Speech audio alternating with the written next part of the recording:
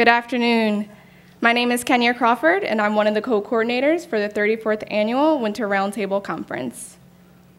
It is my honor to introduce Dr. Janet Helms. Dr. Janet Helms is the founding director of the Institute for Study and Promotion of Race and Culture at Boston College, the past president of Division 17, and a fellow of Division 17, 35, and 45 of the American Psychological Association. Dr. Helms is also a member of the Association for Black Psychologists. In addition to her roles as a scholar and a researcher, she has served as a mentor for both practitioners and aspiring academics. She makes time for her students for whom she is responsible, and she also gives her time to undergraduates, graduate students, and colleagues from around the country that seek her guidance. In 1991, she was the first annual recipient of the Janet E. Helms Award here at Teachers College. She received many distinguished research awards between 2002 and 2010. She was an inaugural recipient of the 2012 Elizabeth Hurlock Beckman Award for mentoring.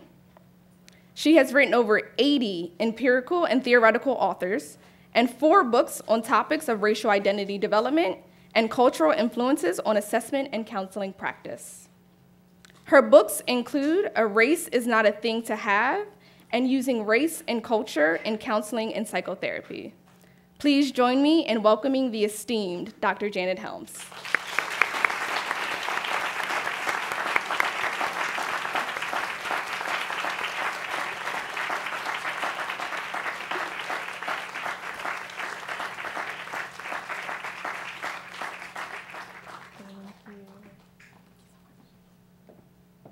Thank you, Kenya and TC, for inviting me. Good afternoon. See, I know you all just came from lunch. And in my culture, which is Indigenous African American, we were, of course, the first largest group of immigrants of color. There is a custom that when someone says, "Good afternoon" to you, you say good afternoon to them back.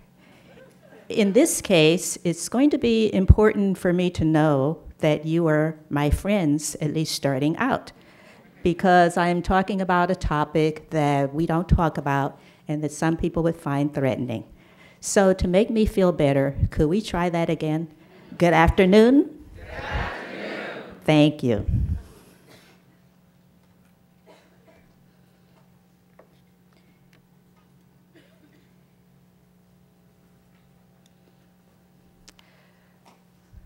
I am going to be talking about violence and death of Black girls and women that goes unnoticed essentially in our society. So let me start with a caveat.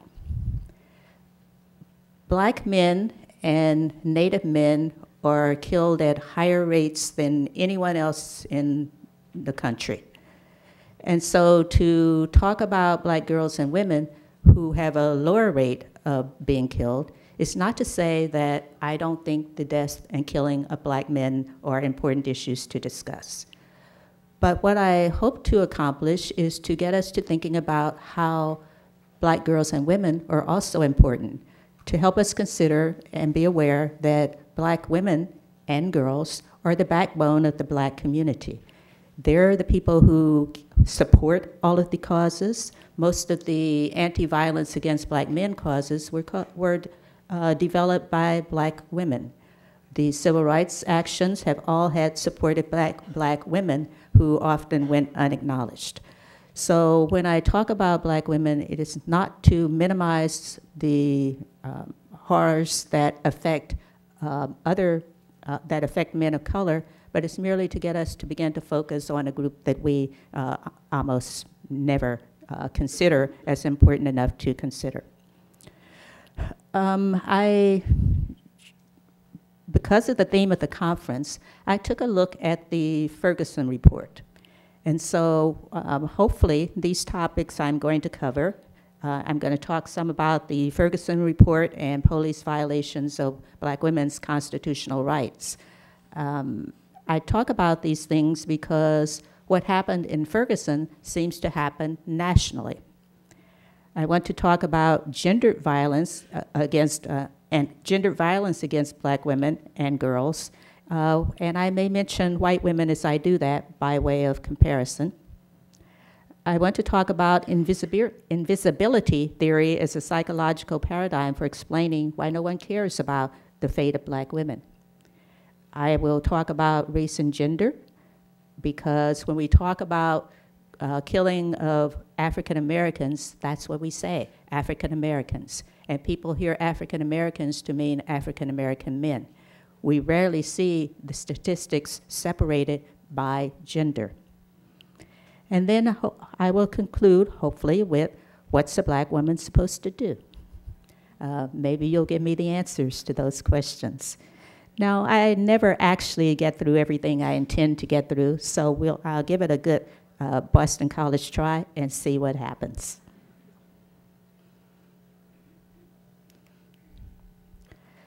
Let us start with an audience participation exercise that I partially adapted from Kimberly Crenshaw. So to help me with this exercise, would everyone stand up?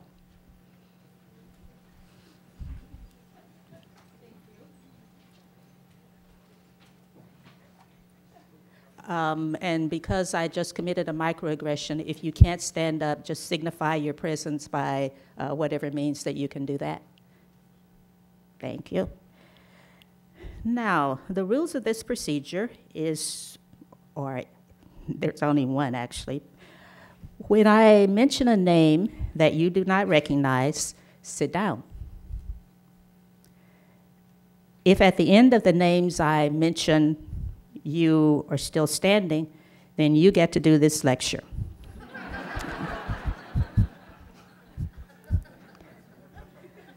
So let's see how this works. Michael Brown. You want the rule again? Yeah.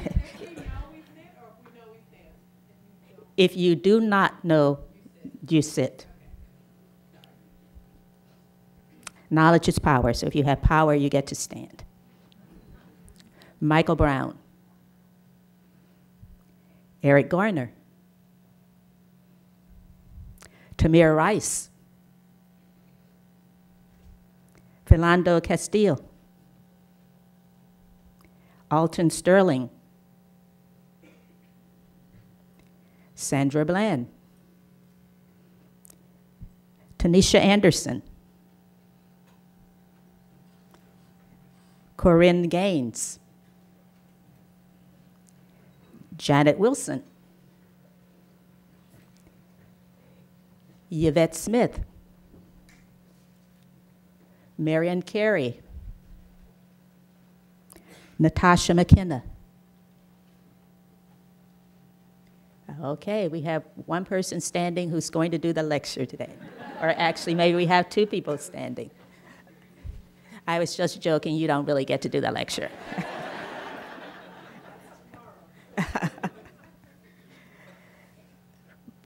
So, did you notice that for the most part, I didn't lose any people when I was mentioning the names of the men and boys who were killed by police? All of the names of women I listed or read were women who were either killed directly by police or were killed mysteriously while they were in police custody. And so the answer to the question of whether they're really invisible is that we rarely hear about, and therefore we don't know about, the women who were killed by police under mysterious circumstances.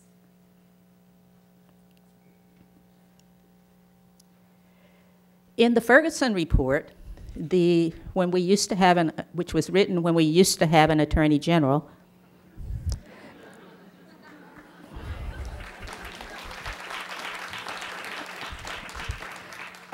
a report was written about how law enforcement was violating the rights of their primarily black citizens. And the report actually talks about police violence as well as the violence of the court system. So systemic violence is defined in a couple of different ways. I'm going to focus primarily on police action because police action actually is the impetus for why I want to talk about violence against women. In the Ferguson report, the authors point out that often the First Amendment rights of people are broken. So they're not allowed the freedom of speech or the right to assemble peaceably. If you remember Ferguson, when the people tried to assemble peaceably, they brought out the military. It was sort of like the government was at war with its people. The Fourth Amendment says the people have the right not to have themselves, their houses, papers, and effects searched or seized without a lawful warrant. As we will see in Ferguson, that happened often, and that happens pretty often in our society generally. The Fourth Amendment says that states and local government officials must not deprive people of their life, liberty, or property without legislative authority. And they have to provide equal protection under the law to all people. In the Ferguson report, this amendment, these rights were clearly violated. So let's see briefly some of the ways that it showed up in Ferguson, and later we will see that it also shows up more generally with women.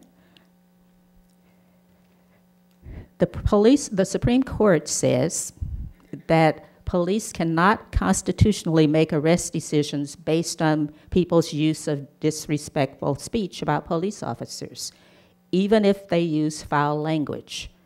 The Supreme Court explicitly said that it's acceptable for a person to call a police officer effing pig if they want to, as long as they have not committed any other kind of crime. So they're entitled to freedom of speech. In Ferguson, freedom of speech was a reason for arresting primarily girls. And here was an example. A group of African-American girls were, in the police officer's words, play fighting.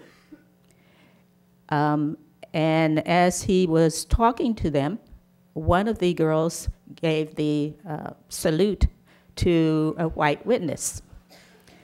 The police officer wanted to arrest her for that and ordered her friend to leave. Her friend didn't want to leave because she didn't trust that the police officer would treat her friend fairly. So the police officer arrested her too. Each of the girls were charged with 6 offenses, including endangering a minor, which was themselves. So now they have a police record for essentially doing what was their right under the Constitution, which was to express their dissatisfaction with their situation. Other than that, they were not accused of any crime.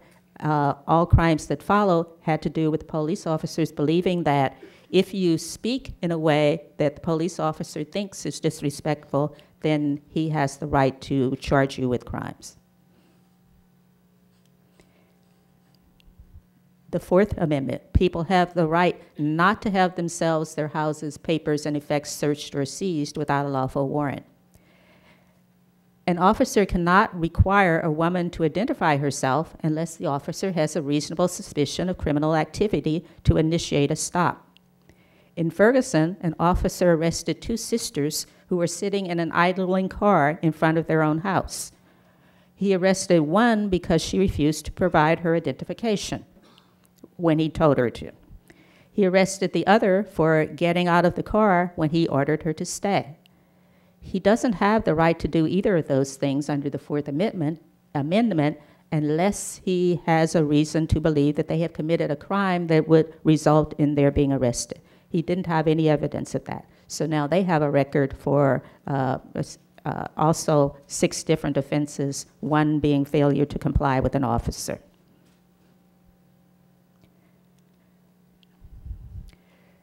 The Fourth Amendment pertains to unreasonable use of force. In the Ferguson situation, police rely on lasers quite a lot. They use lasers to bring mentally ill people under control. They use lasers as a way to punish women for not behaving in the ways that they should. An example being a woman who was a passenger in a car that was speeding. The police stopped the car and asked the passenger to get out. She got out, and then the officer said, "Get back in." And she wasn't moving fast enough. And she was swinging her legs and arms, and the officer took offense at that, even though she was not swinging her legs or arms at him. He tasered her legs. That is a violation of her Fourth Amendment. She wasn't suspected of any crime. The use of tasers to control people is common in police practice. Between 2001 and 2014, there were between 634 and 869 deaths by taser. The reason why you will find throughout my presentation that numbers differ is because there is no systematic way of collecting data, particularly data that pertains to violence and deaths of Black women. And so what one has to do is to go to various internet resources and see what you can find and then try to eliminate the overlapping information and add new information. African Americans accounted for 42% of the 283 deaths in 2009 through 2014. Electronic Village is the website that documented that.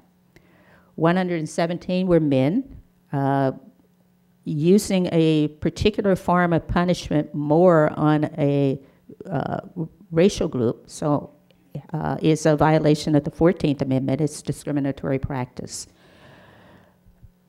The Electronic Village says that one 62-year-old woman was tasered to death.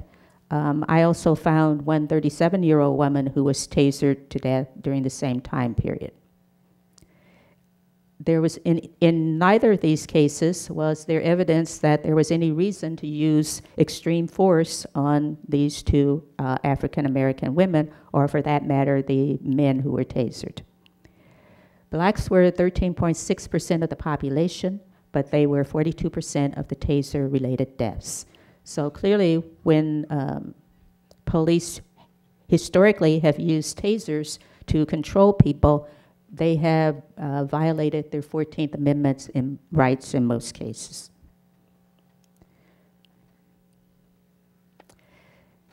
There is no gender definition for using unreasonable force. That is, we don't actually know what constitutes unreasonable force where women are concerned, and specifically where Black women and girls are concerned. I've become afraid of the people who are supposed to protect me and to take care of me. That fear, she said, came from a clash with Officer Brian Richter. You see your driver's license, you're being stopped for speeding. What happened is caught on his patrol car video, obtained exclusively by the KVUE Defenders and the Austin American-Statesman. Officer Richter says in this report that he asked King to close her car door should she try to run away. All right, take a seat back in your car so we can close the door. Put your feet back in the car so I can close the door. When she didn't immediately comply, he attempts to forcibly remove her, and things escalate fast. No, why are you touching me? Oh my God! As their confrontation plays out, King is taken to the ground a second time. In his report, Officer Richter says he acted so quickly because King reached to the passenger side of the car. He says he didn't know if she had a weapon. He also said King showed what he called a, quote, uncooperative attitude and resisted by clutching her steering wheel, actions not caught on camera. King was charged with resisting arrest, a charge prosecutors immediately dismissed when they saw this video. I was trying to figure out why is this happening to me. Oh my God. I was genuinely like fearful for my life. I didn't know what was gonna happen. And literally, I didn't understand why it was happening to me. But it doesn't end there. A few minutes later, on her way to jail, a calmer King talks to another APD officer, Patrick Spradlin, about relations between officers and the Black community.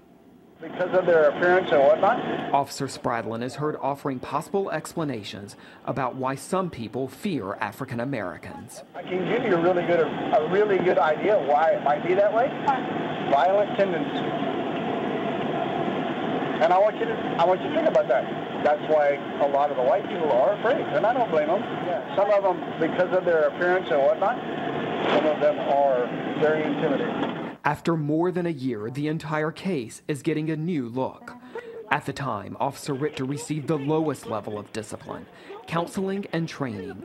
But now, Police Chief Art Acevedo said the department is doing a full review, both of Officer Richter's use of force and Officer Spradlin's comments.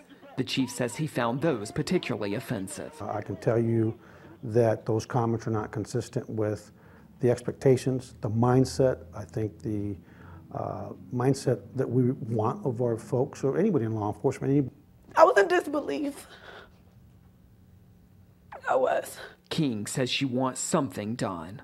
If you've wronged someone and you have not been reprimanded, then how do you know that you're wrong? For her, she said the clash between her and Officer Richter has forever tarnished how she views the police. So notice in that video that the chief was most concerned about the officer's words. But what about the attack on her physical person? I have to wonder that whether, if she were a white woman who had been subdued in that manner, whether he would have been equally calm about the physical attack on her being. The problem is, of course, that that form of attack is not unusual for black women. If you go on the internet and look at takedowns of black women, you will find many examples of incidents in which black police officers are slamming black women to the ground and getting on top of them. If they were, I started to say if they were any other man, if they were a man of color who did that, they would likely be arrested because that looks like assault. Where are the police policies that say how you may arrest women, and in this case, black women? Where are the policies that say it's unconstitutional to use unusual force, which is a huge man getting on top of a woman and expecting her not to fight? There are no statistics, and so we don't know how often that happens. But my guess is every time we hear that a black woman has been arrested, we ought to be asking the question, how was she subdued? There are various types of anti-woman black police violence. I break it down into categories. Lethal violence, where police on purpose kill black women, either because they did commit a crime, or because the police officer thinks they committed a crime, or because the police officer is trying to stop them from committing a crime. And then there are the incidental killings that occur when police officers are killing or subduing black men and boys. Subordinating is when the police officer sets out to punish or teach the black girl or woman how to behave. And so these kinds usually are physical assaults in which they engage in activities that would be considered crimes if perpetrated by regular people. There's torture. There are, on the internet, you will find examples of police officers shackling pregnant women. There are sexual assaults, gang rape, and sexual extortion. Occurs frequently.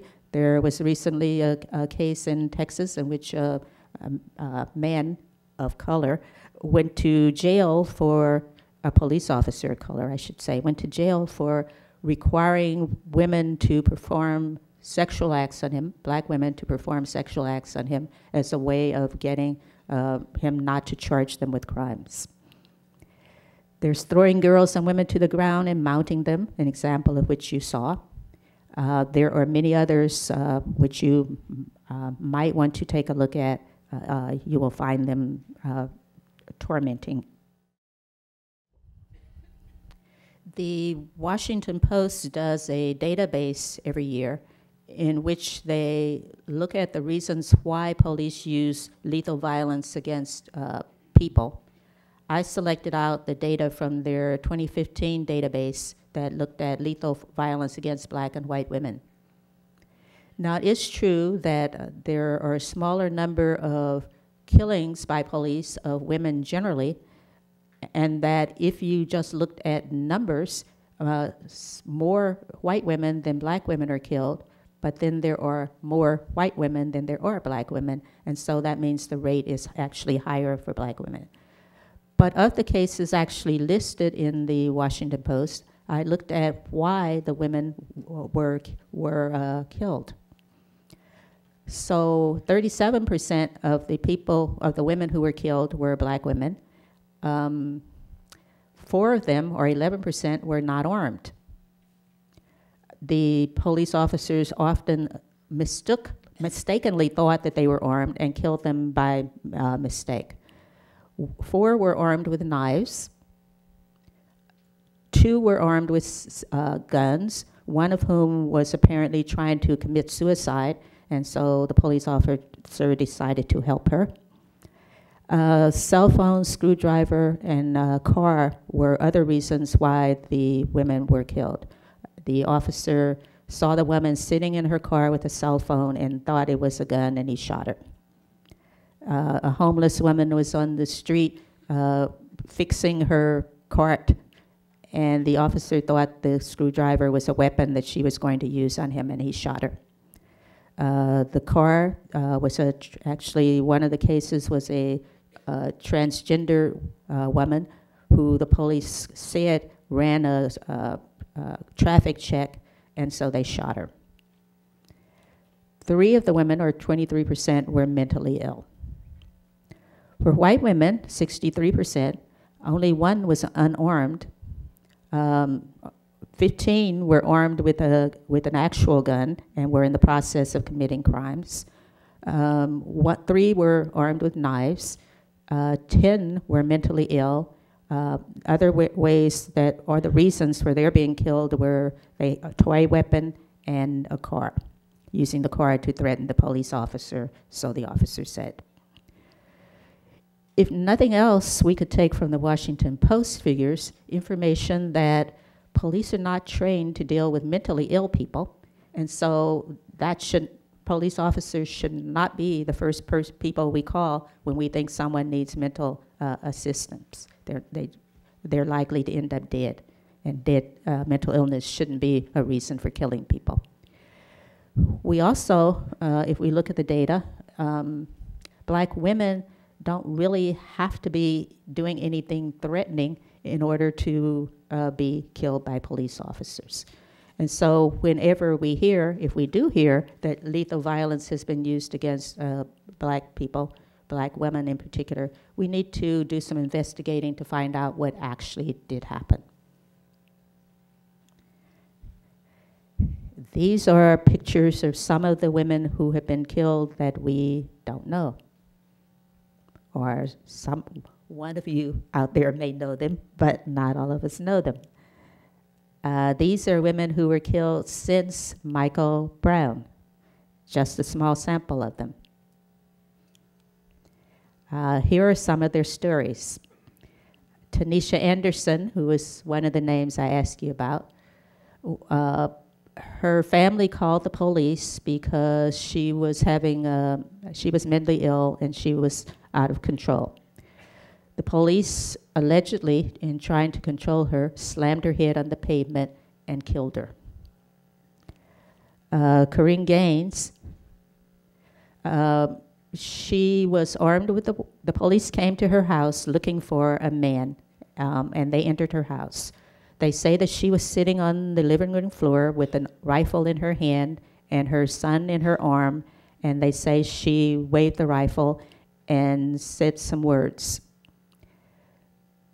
They discharged 1 round at her, and they say that she really said some words and discharged a round at them, and then they shot her 3 times.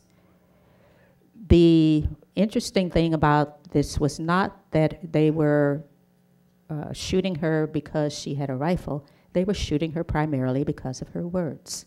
She was not allowed to talk to them in the way that she talked to them. Janet Wilson, was the police were called to a shopping mall because she got into a dispute with a vendor at the mall. She left the mall, and the police say that she threatened guards who were at the mall, but they stopped her at a traffic light. When they asked her to stop, she stopped. They got out of the car, one went to the right and one went to the left, and they shot her dead through both the windows. Yvette Smith. There was a fight in the house where she lived between several men. Someone made a 911 call. It may have been her. When they got to the house, the police ordered her out of the house, and she came out of the house. As she was coming out, they shot her twice as she walked through the door. Miriam Carey. You may remember this one. The U.S. Secret Service and Capitol Police shot her 5 times. This was a woman who somehow got lost in Washington, D.C., which is not very hard if you drive in Washington, D.C. And she got lost and accidentally ran through a security checkpoint near Congress. And they say that she refused to stop. And so she was driving away, and they shot her 5 times. Her child was in the car. Her family said she had a history of mental illness. Natasha McKenna. I was going to show you the video for this one, but to be honest, it was too traumatizing for me to watch, so I figured it might be a little traumatizing for you too. She was shackled. She was in custody. She was mentally ill with schizophrenia. She was shackled, and she was wearing a hood. The police officers told her to put her hands through the bars so that they could handcuff her, which she did. But then she decided that the handcuffs hurt. And so as she was walking, she said, "You promised you wouldn't hurt me." And they took that as her being insubordinate. They tasered her many times, and she accidentally died as a result. And of course, you all know Sandra Bland. She died in police custody under mysterious circumstances. She was violently arrested. You will recall that she also was taken down. She was violently arrested for allegedly failing to use her turn signal. During the interaction with the police officer, first you heard the officer asking her for an explanation, which he did not like, and then she stopped talking, and he did not like that either. And so she essentially ended up in jail because she talked in a way that the police officer did not like. That was a violation of her First Amendment rights.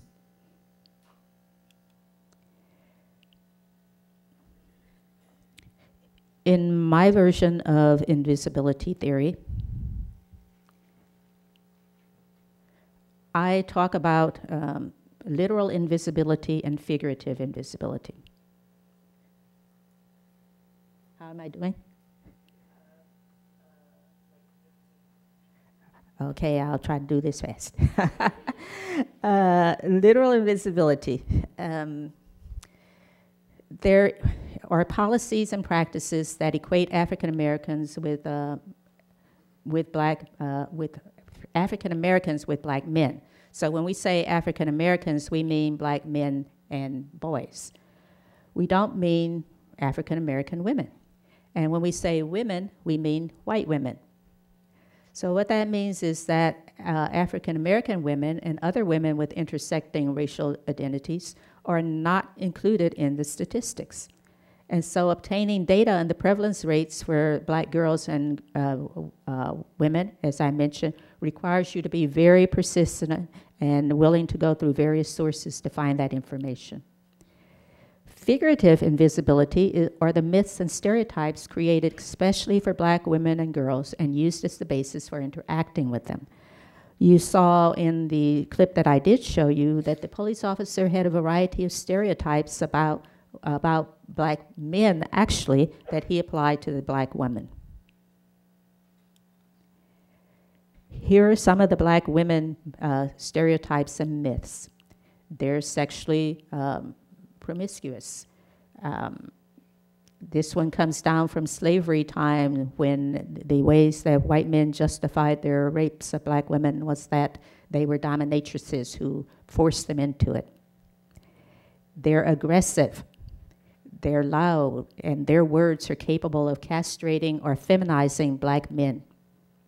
They're matriarchs, heads of households who deprive their sons of real men, essentially, or not acknowledged for holding the household together, when in fact they often don't have a support system.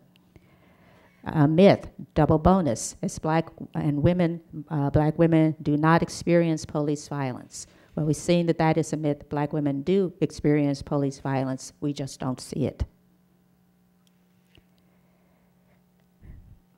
Police reportedly use excessive force at a very small rate, but the factors contributing to the excessive use of force are actual or anticipated violence. So if you think that people come from a group that's a violent group and you're a police officer, you're more likely to engage in activities that violate their rights and may end up in their death. Stops and searches are often major violations that occur because police officers think the people will commit violence, even though they have no reasonable suspicion that they have done so. Defiance of police authority, or contempt of cop. Contempt of cop actually across the nation means if you're using profanity or running away or do something that's a verbal affront to the police officer, then many police officers in the United States believe that gives them a right to not only arrest you, that gives them a right to shoot you. If you remember, Michael Brown was actually running away when he got shot.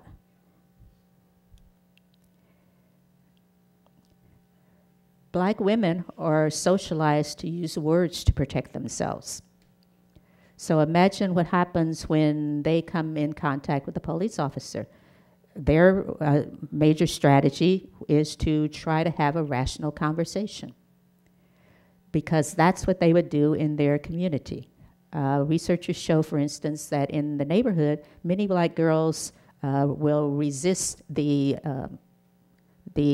smack talk of men in their neighborhood by trying to explain to them, well, I'm too young to have a relationship with you, or you're too old to have a relationship with me. Police officers do not engage in rational conversation with black women. They believe, and they also definitely do not engage in emotional conversations with black women. Police officers believe that angry voices mean that they are being disrespected. Black women are socialized to use words to nurture irrational men. And we saw that in the Philando Castile situation, where the woman actually ended up soothing the police officer who had just killed her fiance. And if we listen to the 4-year-old in the background, she also was using words to try to soothe her mother. Black women are not socialized to avoid police violence, and it's not clear what such socialization would look like.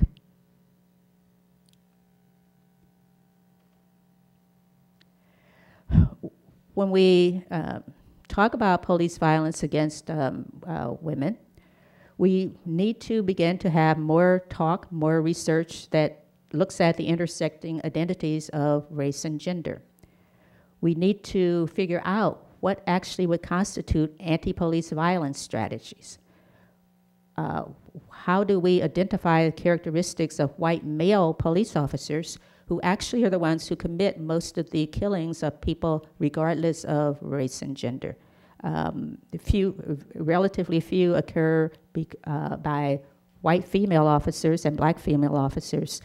Slightly more than occur for black male officers, but much fewer than for white male officers. So certainly one strategy would be to diversify the police forces. We need to develop screening measures for police officers that explicitly ask about their racial gender stereotypes so that we can educate them before they get on the streets. Of course, I have to get some white racial identity theory in here, so I'll do that quickly. psychologists need to study why society is not concerned about the violence against black girls and women. In racial identity theory, I talk about various schemas, various styles that white people use to see and not see race.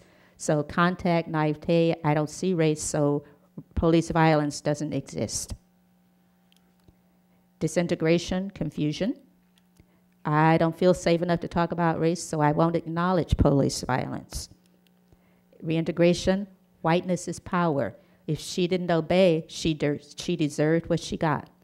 And now we're seeing reintegration in action as states across the country begin to develop blue law hate crime bills, where if a police officer feels that he's been disrespected, then that's a reason for arresting people. What advice do we have for black women? Don't talk to police. Because if you talk to police, then you are likely to find yourself dead.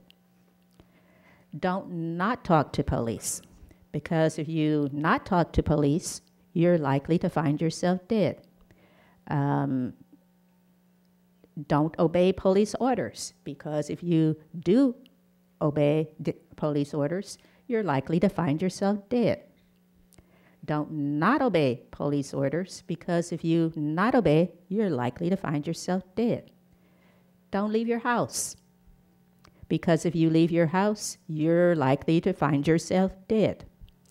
Don't not leave your house, because if you don't leave your house, there's nothing that keeps police officers from coming in and shooting you, even if they're not looking for you, even if they're looking for someone else.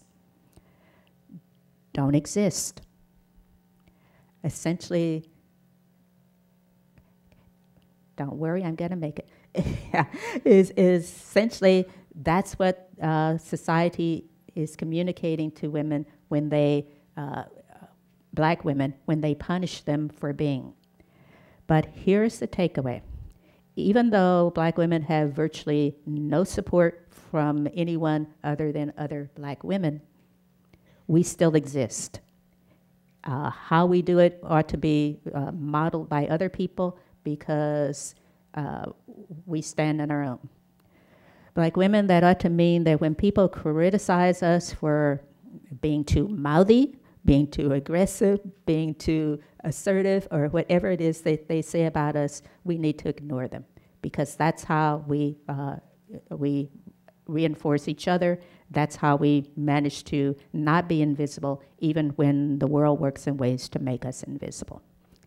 That's my speech.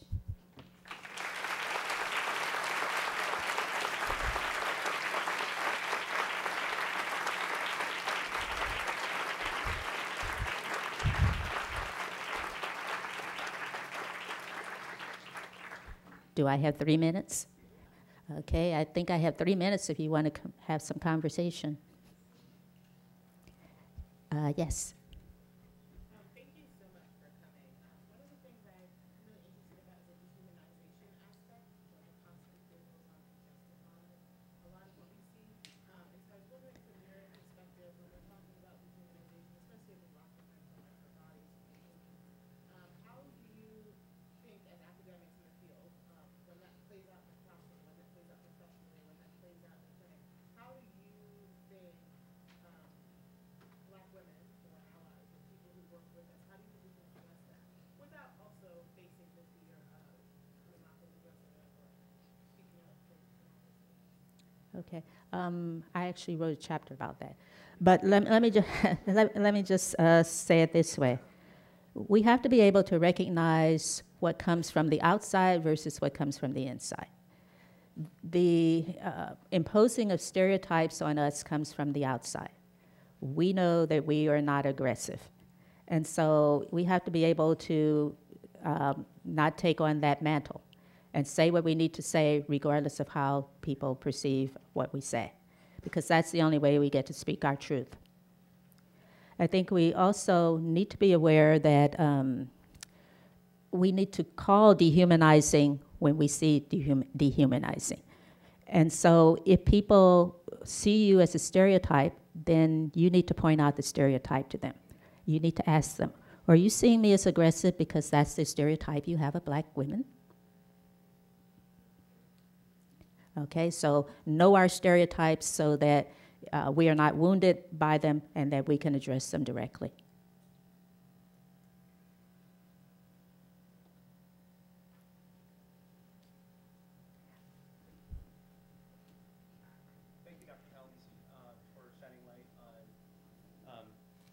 Thank you, Dr. Helms.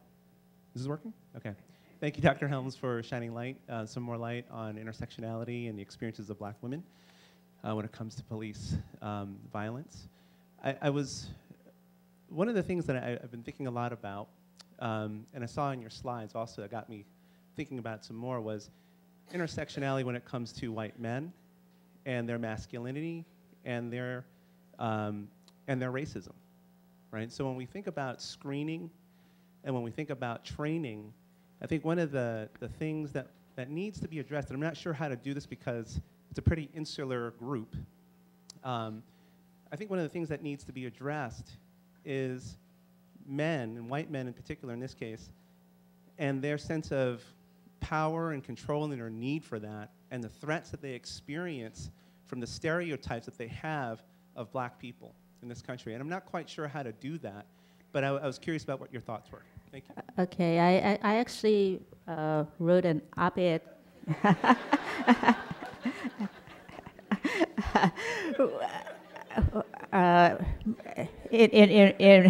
in reference to the election, actually, about white heterosexual male privilege. Hector's newsletter published it. Oh, there you are. The National Latino Psychology Today, is that? Yeah, so you can find it there. But what I argue is that we have all of these isms, so racism, sexism, heterosexism, all of these isms, classism, that we keep trying to fix. But they're symptoms. The actual cause of the illness is white heterosexual male privileged, and I would include religion in there too, but Christian religion. But that messes up my acronym, so I just call it WIMP.